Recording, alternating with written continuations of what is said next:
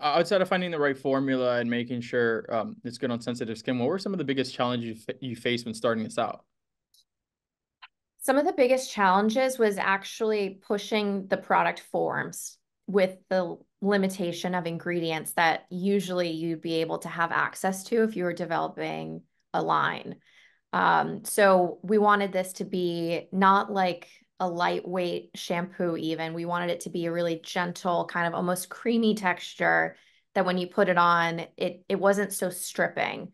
Because a lot of products are, they have intense surfactants, which is awesome if you are exercising a lot and you just have a lot of buildup and you just want to cleanse everything out. But when you need to focus on, not over stripping your scalp, it's important to have something that's, gentle and lighter, but still removes the oil and buildup and all of that sort of stuff. So I it didn't was a know that. I delicate just learned dance. something new today.